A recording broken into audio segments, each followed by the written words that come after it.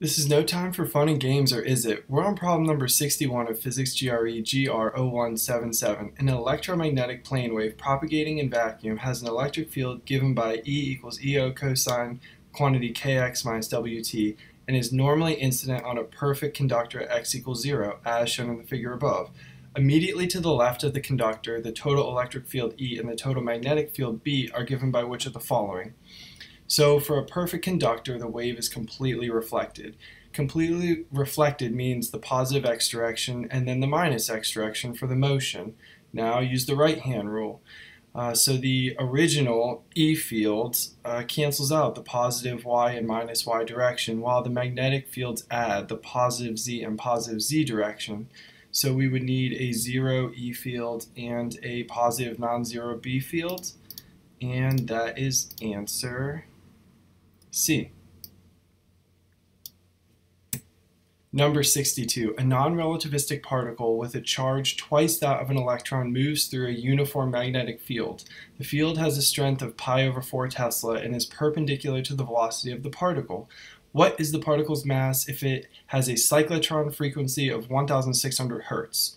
So we know frequency f equals bq over 2 pi m, where m equals bq over 2 pi f. So m equals the quantity pi/4 times 2 times 1.6 times 10 to the minus 19, that whole quantity divided by 2 pi times 1,600 Hertz. And the electron charge is on the list of constants provided by the ETS, and the particle in this problem has twice that amount of charge. So m is going to equal 10 to the minus 19 divided by the quantity 4 times 10 to the 3, and that equals 2.5 times 10 to the minus 23 kilograms, and that is answer A.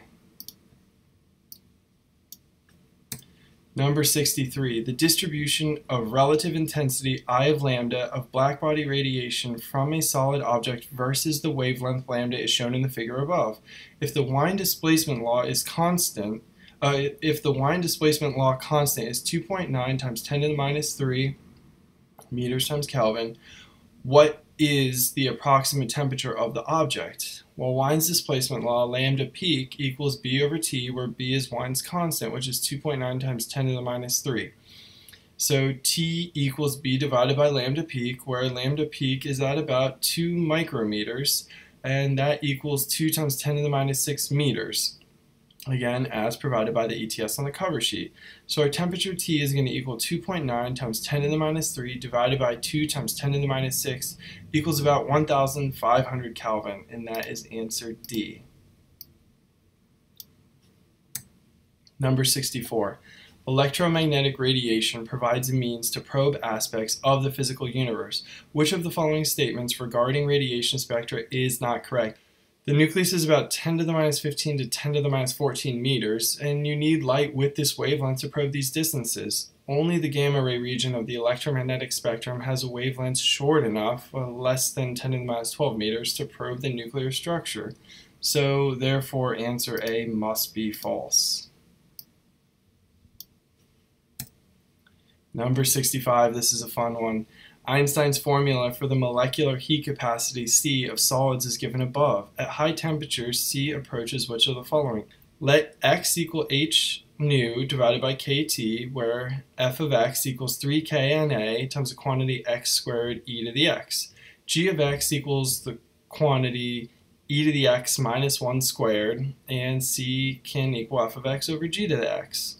Now apply L'Hopital's rule and take the derivative of f of x and g of x. F prime of x divided by g prime of x equals 3k Na times the quantity 2x e to the x plus x squared e to the x divided by the whole quantity 2 times the quantity e to the x minus 1 times e to the x. And that equals 3k Na times the quantity 2x plus x squared divided by the quantity 2 e to the x minus 2. Now we're going to need to apply L'Hopital's rule one more time, since the denominator goes to 0 at x equals 0, because e to the 0 or 10 to the 0, etc. is going to equal 1. So f prime prime of x divided by g prime prime of x equals 3k Na times the quantity 2 plus 2x divided by 2 e to the x equals 3k Na times the quantity 1 plus x, that whole quantity divided by e to the x. Now we can evaluate this at x equals 0. which about equals h nu over kT for high temperatures.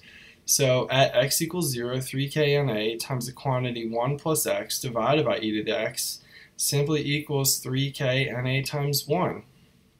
And so that would be answer D. Number 66, a sample of radioactive nuclei of a certain element can decay only by gamma emission and beta emission if the half-life for gamma emission is 24 minutes and that for beta emission is 36 minutes, the half-life for the sample is. And so the half-life resulting from the rate of both decays combined is simply equal to the first rate times the second rate divided by the quantity of the first rate plus the second rate. So let's just plug in our numbers. 24 times 26 divided by the quantity 24 plus 36 equals, and we're going to have to do some algebra here, 864 divided by 60, and a little more algebra gets us to 14.4 minutes. That is answer D. 67. The uranium-238 nucleus has a binding energy of about 7.6 MeV per nucleon. If the nucleus were to fission into two equal fragments, each would have a kinetic energy of just over 100 MeV. From this, it can be concluded that, so the initial binding energy UI equals 238 nucleons times the quantity 7.6 MeV per nucleon. And so UI is going to also equal 1,808 MeV. And UI minus UF equals the final kinetic energy. Binding energy is negative though, so minus UI minus negative UF is going to equal the final kinetic energy. So minus UI plus UF equals kinetic energy final. And we have two equal fragments of the uranium-238. And that's going to result in two fragments with 119 nucleons each having 100 MeV. So minus 1,808 MeV plus U final equals 2 times the quantity 100 MeV. So UF equals 139 times the EV per nucleon plus the quantity 139 times EV per nucleon equals 2,008 MeV.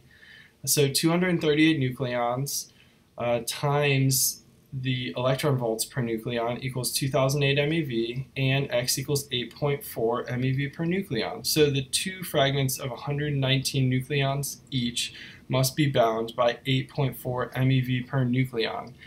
And so that would be answer E.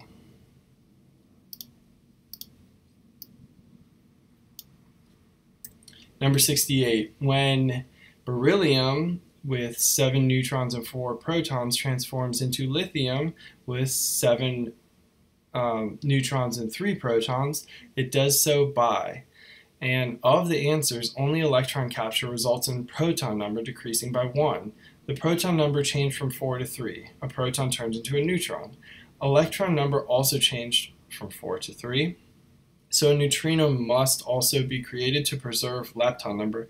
Finally, charge must be preserved. So there you go, there's the reaction. Proton plus electron is going to give you our neutron plus our neutrino, and that is going to be answer E. Number 69, blue light of wavelength 480 nanometers is most strongly reflected off a thin film of oil on a glass slide when viewed near normal incidence. Assuming that the index of refraction of the oil is 1.2 and that of the glass is 1.6, what is the minimum thickness of the oil film other than 0? Since we're viewing normal to the surface, we can just use the thin film interference equation, where 2ND equals m lambda, where m equals 1, 2, 3, dot, dot, dot. So the thinnest film would be for m equals 1. So 2 times 1.2D equals 480 nanometers. So D equals 200 nanometers. That is answer B. Number 70. Light from a laser falls on a pair of very narrow slits separated by 0.5 micrometer, and bright fringes separated by 1 millimeter are observed on a distant screen. If the frequency of the laser light is doubled, what will be the separation of the bright fringes? So for light, we know lambda equals C over F, and we're going to look at our diagram provided here. Again, hyperphysics has such a wealth of knowledge. So the bright fringe separation about equals m lambda big D over little d. So then the bright fringe separation about equals MC big D divided by the frequency times little d. Well, if the frequency is doubled, MC big D divided by 2 times the frequency times little d is going to equal our bright fringe separation, which is half of the initial bright fringe separation. So our initial bright fringe separation was 1 millimeter. Divide that by 2, that equals 0.5 millimeters, and that is answer B. Okay, I will see you in the next set of 10 solutions.